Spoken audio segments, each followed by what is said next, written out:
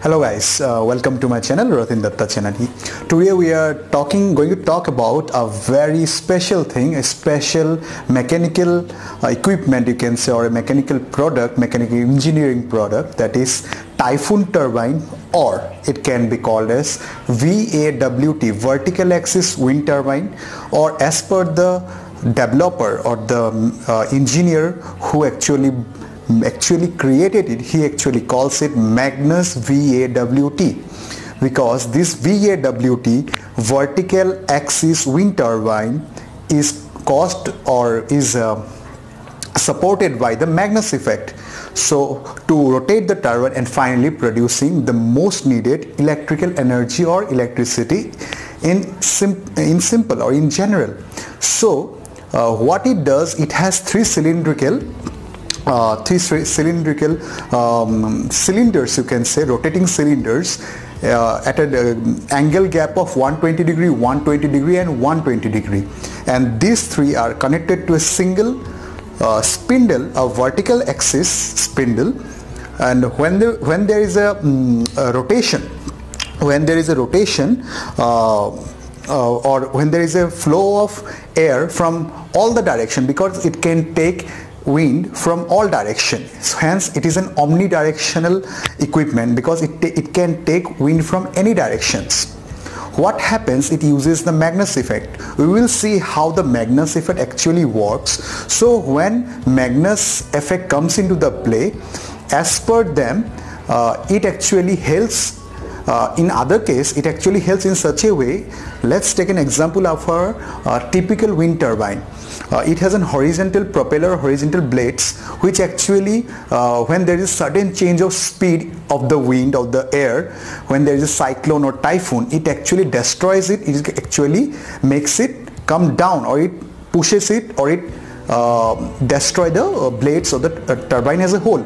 But due to the Magnus Effect developing in the rotating cylinder, what happens is that it can actually withstand that turbine. It can actually withstand that wind or the typhoon or the cyclone.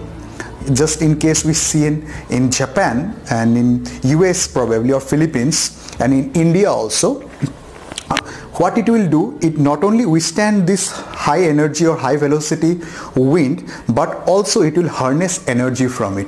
So the engineer named Shimizu, who started believing he can create, and finally he creates it and names it as Shell Energy.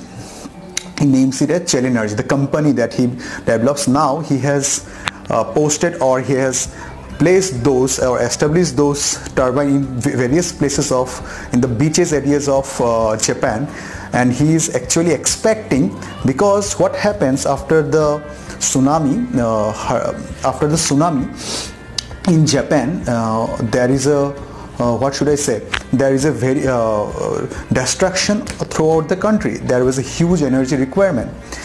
Till today, 84% of his energy requirement is actually made from other sources or from other countries. So this engineer thought, why don't we harness this energy, this natural energy, which we think is an how should I say, we should take it as a positive energy rather than a negative cyclone or a typhoon energy. So what he does, he makes this Typhoon Turbine, or simply you can say Magnus VAWT, Magnus Vertical Axis Wind Turbine, with which it will withstand the energy of the high velocity wind and also harness the energy. As per the claim of the company or the engineer Shimizu, he says that the one turbine can actually serve Japan for 50 years of energy requirement. Can you believe that? Yes, he claims that, and he is actually waiting for such a cyclone to come again in future, so not in a bad way but in a good way, so that he can actually let people see that he can actually harness it.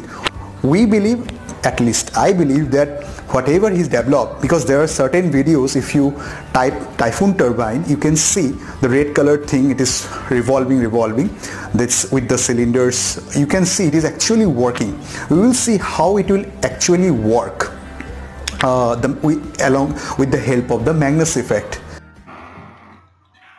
Hello guys, this is the Typhoon Turbine we were actually talking about. In the left hand side you can see the top view. Yes, this is the top view and also the front view. As we were saying, there are 3 cylinders rotating at their own axis, with the wind coming from all the directions. As we have said, it is omnidirectional equipment.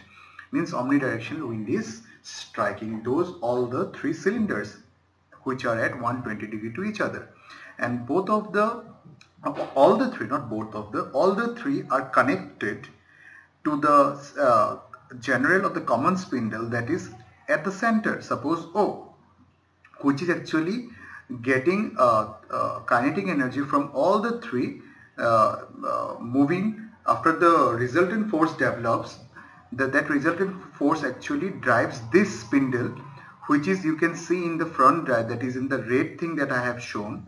Yes, this one. That red thing starts revolving with certain speed or certain angular speed, omega, let's say. So what happens when these 3 starts revolving or rotating at their own axis, the resultant force actually drives this common or central spindle, which at the end gives you the as the turbine rotates, it gives you the electric energy or the electricity, which is the requirement. So Typhoon Turbine, which is also called Magnus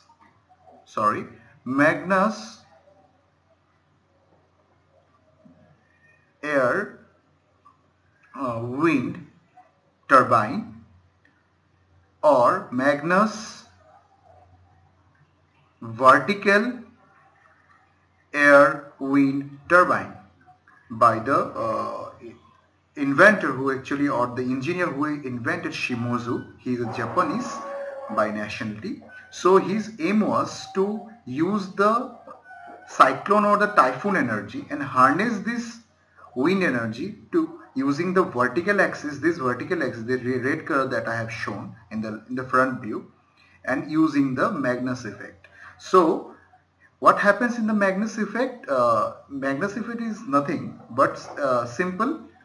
Suppose this is your rotating cylinders. What happens if suppose it is rotating in the clockwise direction, and the wind is coming this way, or the flow of fluid is this way, and in the top side it will be coming like that. Okay, in the downward side it will be coming like that. So what will happen? A force will generate which will actually try to push this drum to this direction. But what happens in that? It actually due to Newton's reaction and equal and opposite reaction, it goes this way, and hence all the 3 cylinder maintains in such a way that it develops a resultant force, as you can say, and it actually powers the central or the common spindle of the turbine, and hence it harnesses the wind energy into the electric energy. So this Magnus Effect can be said as, when a rotating cylinder like this, when a rotating cylinder or sphere is placed in an uniform flow, it may be the flow of wind or water, the work force in a direction perpendicular to the work force, as you can see, this is actually perpendicular to the flow, is called Magnus force. This is called Magnus force, because Magnus actually invented or discovered this force long back. So this his name was Gustav Magnus in 1852. He actually discovered this. He was a German physicist. Okay, so this Magnus Effect can be actually seen while playing football or spinning the ball in cricket and also. So using this Magnus Effect, this what should I say, this Typhoon Turbine, actually been designed, and in the Japanese coast, if you can see, sorry for my diagram, if this is Japanese coast, they have actually placed in the coastal regions of the Japanese beaches, and they are now waiting for this kind of cyclone or typhoon to come, so that they can harness the energy. So this is what the simple description, and I have let kind of a small animation at the end of it, if you can see, and hence this is what the Typhoon Turbine is. And once again, thank you so much for supporting me, liking my videos, subscribing to me, and keep hitting the bell button. Thank you so much. Bye bye.